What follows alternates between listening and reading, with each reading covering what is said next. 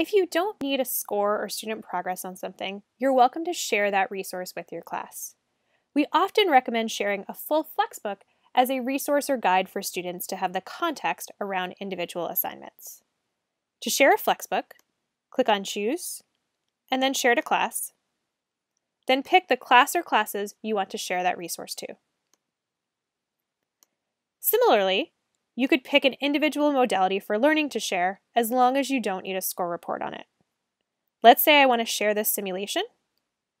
I could open it up, click up here, and then click Share with Classes. Once again, picking the class or classes that I want to share this with. If I close out and return to my classes, I can then open up that particular class, look under Shared Resources, and see both the simulation and the Flexbook that I shared with this class.